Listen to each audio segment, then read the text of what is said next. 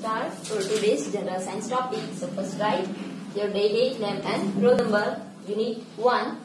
Things around us. એટલે વસ્તુઓ આપણી આસપાસ. Chapter 1 living and non-living things. Living એટલે સજીવ, જ્યારે non-living એટલે નિર્જીવ વસ્તુઓ. Learning points આમાં શીખવાના મુદ્દા કયા કયા છે? કે living and non-living things એટલે સજીવ અને નિર્જીવ વસ્તુઓ. Second, natural and man-made things એટલે કુદરતી અને માણસે બનાવેલી અથવા તો માનવ નિર્મિત વસ્તુઓ. નેચરલ એટલે કુદરતી and man-made એટલે માણસે બનાવેલ. living and non-living things એટલે સજીવ અને નિર્જીવ વસ્તુઓ.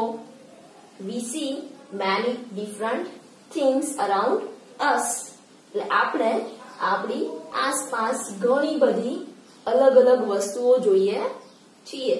અહીંયા see એટલે જોવું, different એટલે અલગ અલગ and around એટલે આસપાસ. we see animals, plants, birds, insects and human beings એટલે આપણે પ્રાણીઓ, છોડવાઓ, પક્ષીઓ, જીવજંતુ અને માણસોને જોઈએ છીએ. એનિમલ્સ એટલે પ્રાણીઓ, પ્લાન્ટ્સ એટલે છોડવાઓ, બર્ડ્સ એટલે પક્ષીઓ and insects એટલે જીવજંતુ and human being એટલે માણસો. all these are living things. તો આ બધી જ વસ્તુઓ કેવી છે? સજીવ. સજીવમાં કઈ કઈ આવે? તો કે animals, plants, birds, insects and human beings. living things belong to two groups, animals and plants. હવે જે સજીવ છે એ બે સમૂહમાં વહેંચાય છે. અહીંયા ગ્રુપ્સ એટલે સમૂહ. કયા કયા? તો કે animals and plants, પ્રાણીઓ અને વનસ્પતિ. we see many other things like the sun, the moon, the stars and mountains. આપણે બીજી ઘણી બધી વસ્તુઓ જેવી કે સૂર્ય, ચંદ્ર, તારા અને પર્વતો પણ જોઈએ છીએ. અને અધર એટલે બીજી, પછી સન એટલે સૂર્ય, મૂન એટલે ચંદ્ર and stars એટલે તારા and mountains એટલે પર્વત. So these are non-living things. તો આ બધી જ વસ્તુઓ કેવી છે? નિર્જીવ છે. અહીંયા non-living એટલે નિર્જીવ. We also see things like roads, buildings, cars and bridges. આપણે બીજી ઘણી વસ્તુઓ જોઈએ છીએ જેમ કે રસ્તાઓ, ઇમારતો, ગાડીઓ અને પુલો. અહીંયા roads એટલે રસ્તા, roads એટલે રસ્તા. પછી buildings એટલે ઇમારતો, buildings એટલે ઇમારતો and bridges એટલે પુલો. all these are non-living things. તો આ બધી જ વસ્તુઓ છે એ કેવી છે? નિર્જીવ છે.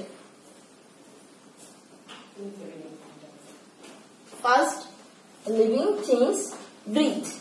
અહીંયા breathe એટલે શ્વાસ લેવો, breathe એટલે શ્વાસ લેવો. તો બધા જ સજીવો છે શું કરે છે? શ્વાસ લે છે.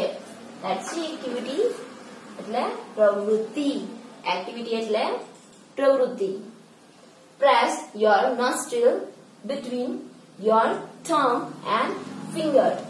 તમારે શું કરવાનું છે? તમારા નસકોરું છે એને આકૃતિમાં બતાવ્યા મુજબ તમારા અંગૂઠો અને આંગળી એની વચ્ચે રાખીને દબાવો. અહીંયા પ્રેસ એટલે દબાવવું, પ્રેસ એટલે દબાવવું and nostrils એટલે નસકોરું. between એટલે શું થશે? ની વચ્ચે and thumb એટલે અંગૂઠો, finger એટલે આંગળી. you are now unable to breathe. હવે આવી રીતે નસકોરું છે એ તમે દબાવો તો શું થાય? તમે શ્વાસ લેવા માટે અસમર્થ છો. unable એટલે અસમર્થ, unable એટલે અસમર્થ. do you feel uncomfortable? શું તમને અવ્યવસ્થિત અનુભવાય છે? feel અહીંયા feel એટલે અનુભવવું, feel એટલે અનુભવવું and uncomfortable એટલે અવ્યવસ્થિત. Uncomfortable એટલે અવ્યવસ્થિત. Release your thumb and finger. હવે તમારો અંગૂઠો અને આંગળી છે ને છોડો. Yeah, release એટલે છોડવું. Release એટલે છોડવું. You can now breathe easily and feel comfortable.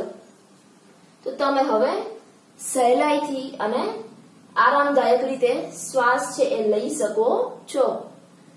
easily એટલે સહેલાઈથી, feel એટલે અનુભવવું, and comfortable એટલે આરામદાયક. Comfortable એટલે આરામદાયક. So I hope you understand.